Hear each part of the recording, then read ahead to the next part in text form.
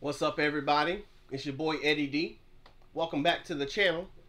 You are watching the third episode of season 1 of Grey's Anatomy today. So far, this show has been super quirky as hell. But again, show's 18 years old, so it should be expected. It's a good show so far. I'm not gonna lie. I'm hella intrigued by everything that's going on within it so far, and so I'm excited to see how it continues to play itself out. Meredith is smart as hell, quirky as hell, and can't seem to get out of her own way. Christine's getting on my nerves. She got one more time to talk about how she done got all these PhDs before I want to knock in the face. George, you know, is such a sap. Like, he doesn't realize that, dude, your people are gonna die. Like, this is a hospital. Accept your fate. Izzy, I don't really know much about what's going on with her just yet. Dr.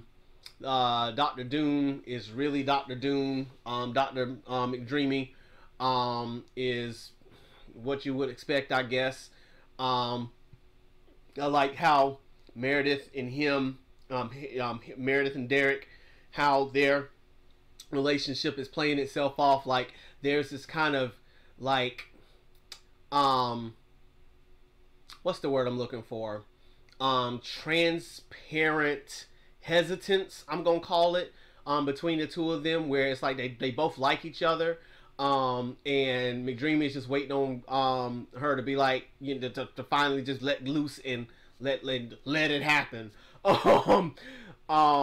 And then you're also seeing the politics of the higher ups in terms of, like, you know, wanting to you know, become the next chief of surgery and all that kind of stuff. So it's interesting to see how these things are starting to materialize, all the while watching them go about their typical you know, day in the life of interning and stuff. So so I'm excited to see what's going to happen. Like this video, share this video, subscribe to the channel. Thank you all to my subscribers for subscribing to the page thus far. I hope you're enjoying the content that I'm putting out. Without further ado, let's get it. Is bigger than mine. Seriously? After a while, I have more clothes. I should.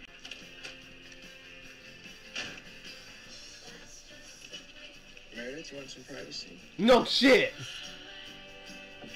Number 3, don't make friends with the. Something is happening today. I know I should know what it is, but I just can't. Who does she remind me of? All right, nice talking with you, Dr. Bailey. It's right in front of my face.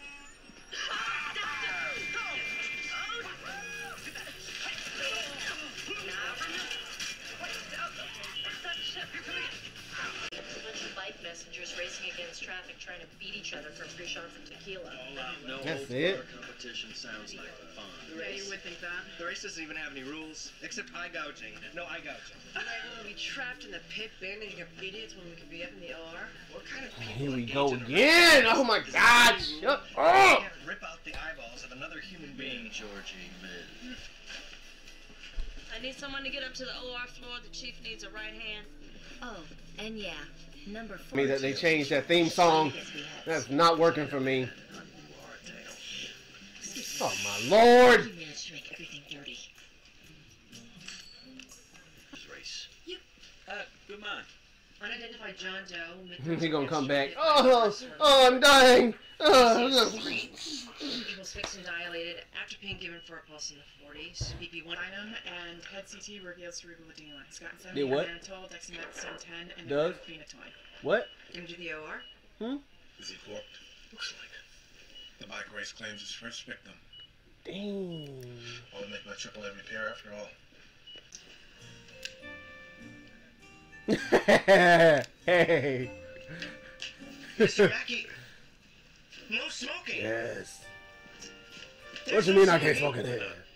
Oh my God, you're in a hospital. And Point being, what's your point? I can do what I I don't want. know if you've listened to the. Know how old I am? Lately, saying, 25 years past old. 20 years, but smoking is bad. Smoking will kill you. Dead fool. God, no!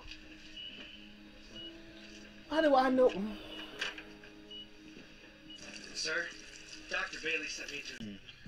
Look, you really have to let me take you for some tests. Run a CT. You could have internal bleeding. No, thank you. I've got a race to get back to. You do have internal bleeding. You need to listen to her because she know everything. Come on now. There's a I'm trying to tell you something. Do you want to meet me there? Yes. One test. A CT. I'll have you out of here in an hour. Whoa! I mean... God! Good luck. Don't worry, darling. You'll see me again. For Damn. your sake, I hope not. She don't know what to think. She was like, I kind of like that. Oh! What do you want? You make out with patients now? What are you, jealous? Yes. I don't get jealous. Find the family. Then get consent. We can harvest the organs. If you find Oh, Christine! She wants so badly to cut somebody open. Lord! There's this VIP patient. He'd like... I can feel it. So I think it'd be really great if you could do You me need a favor solid. and Wake up. get better. Just Before they slice you open. live. So you think you could give that a shot for me? That's debatable. anything to help him live, it's not our place to make that Here call. you go. He's a person. We're doctors. So you We get to should save have him every right too. to make that call. We can't just stand here and do nothing while he dies. He has a right to the next 27 minutes. Here they go. Screw it. I'll get the dopamine. You get the blood. We'll transfuse him.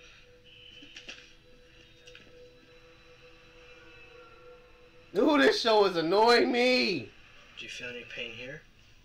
No, because I'm enjoying the view. Okay. Well, I gotta go. I think he messing with him. He's stable. For now, I had a radiologist look at his chest film. Without consulting anyone. And now you want me to repair his heart. Well, yes.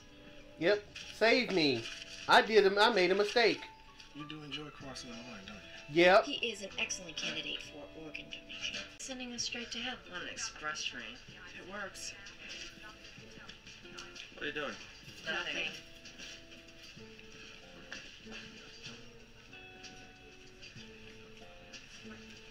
Yes. My career. He could kill me and make it look like an accident. Good. Should. Bunch of babies. Police call. They've identified your John Doe. His wife is on the way. Oh! Oh, he's got a wife.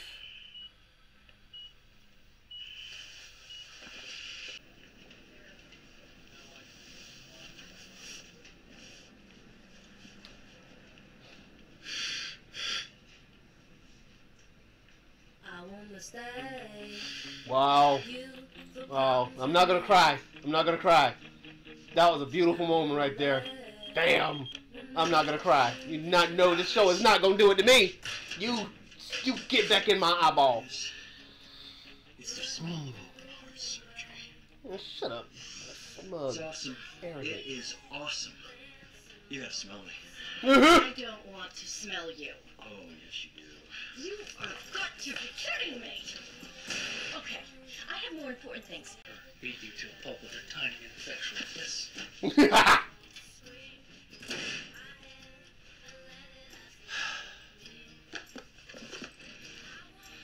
And use a coaster. I ordered Chinese food. I hate Chinese food. No, you don't.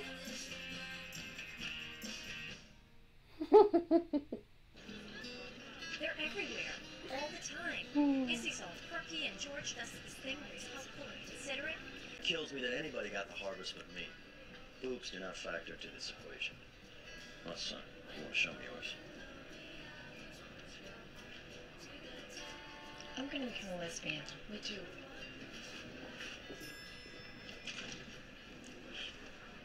Why are you playing though? I'm starting to like him a little bit. Organs, heart, lungs, liver, and kidney.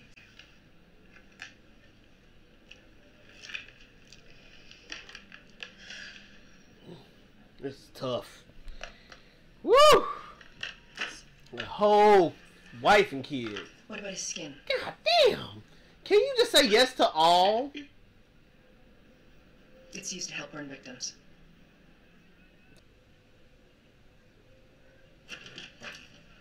That's tough. That is tough. You couldn't have found a different way to ask? I'm not a people person. No kidding. I can't do that. I can't talk to the families of patients. I'm sorry. What's the point of being a What's his doctor? name? Who? The patient. What's his name?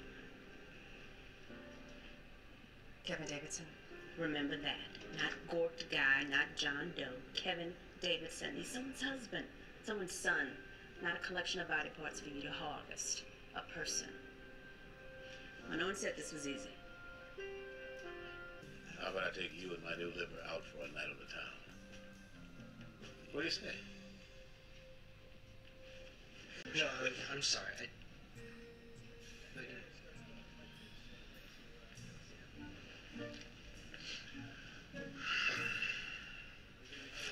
It's very awkward. Very awkward sit. Why? Like I said, I'm a surgeon. I save lives. This ends well.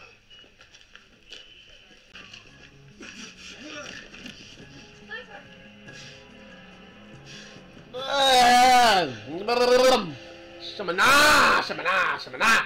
Get that man up the op. Call up to the OR and tell OR, I mean. Dr. Bailey. Ready, Alex, let's go. Alex, push the damn gurney.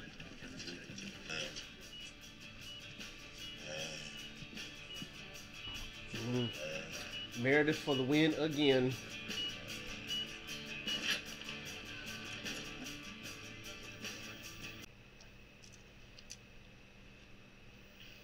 Is he? I'm gonna sew him up for his family.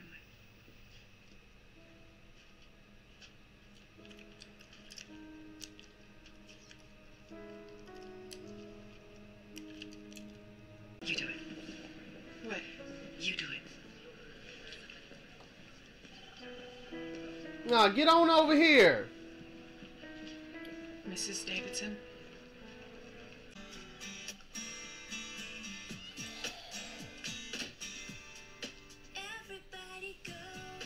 It's not the chase. What?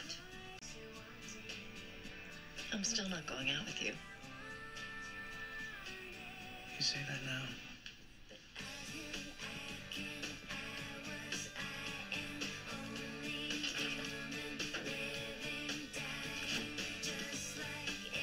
You like being chased. Let's call a spade a spade. How'd it go? The pretty ones always come falling back.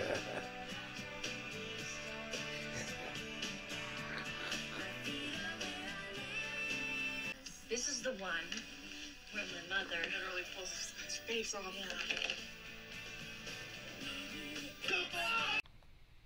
So, good episode. Good episode. It's clear, you know, the sharks are all in the water. And there's a lot of development that needs to happen with all of them. Like, Christina wants so badly for, you know, to just be this master surgeon, but there's still a lot of humanity that she has to learn to work on and work through when it comes to actually talking to people and getting to and really, you know, showing some goddamn compassion. She's very matter of fact and doesn't really have a heart for people. I'm not gonna say she doesn't have a heart. She has a heart, but she doesn't have a heart for people yet. Meredith is still Meredith, know-it-all, smart, but she's not a know-it-all. Like, from an arrogant standpoint, the girl's just really, really smart and intuitive, and hell, people need to listen to her because apparently she knows everything, and when she's trying to tell you something, you need to not doubt her, you know, skills. I still don't have Dr. Doom's name just yet, but I'm getting there. I got Dr. Burke now. I got that feeling like I got that cemented in. What else did I see in this one? Izzy's character is really hard for me to read. I'm not quite sure what her aim is. She's a kind-hearted person, is all I can really get from her. Like I know it feels like she's trying to prove that she's more than what she is, but at the same time, I'm not getting that out of her. Like, she just seems like she's just really cool, I guess. I don't know. George, he has still, wearing his heart on his sleeve. So that just is what it is. And then we're gonna see what happens with that. Dr. McDreamy is still Dr. McDreamy. And I like that he did answer the question that, that that's not a game for him.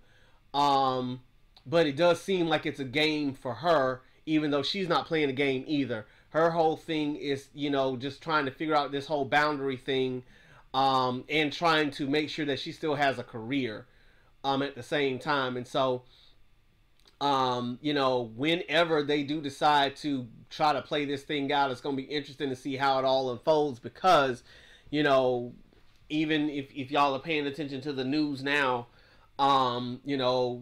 crossing lines has consequences, when it comes to relationships and stuff like that. So that's again just going to be interesting to see how it all unfolds moving forward.